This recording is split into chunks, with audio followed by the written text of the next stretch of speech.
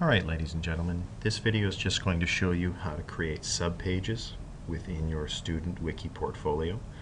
Just like everything else we show, you'll be able to find a text overview of everything, as well as, of course, a copy of this YouTube video in the helpful hints area on our main portfolio page. So when you create a page within a wiki, what's important to know is that every page that is on any wiki is actually all kept in the same folder. So every page that I've got here, for instance, one that I have on poetry, that page actually lives in the same folder as this page itself. So when I'm looking at things here, I have my poetry pages, I have peer editing, I even have a page called introduction. And what's really important is that if you don't want to link to one of these pages, when you create something, you need to make sure you give it a unique name.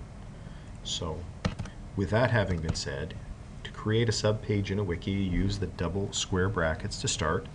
Then you can call it by your last name underscore first name, and then I recommend you call it by the name of the assignment, or just a unique name that you think of in terms of, let's say I'm going to do an introduction to poetry. Then I use a line. Now that line you'll find above the enter key where the slash is. So you have to do shift to get that line, and then I might call this page Introduction to Poetry.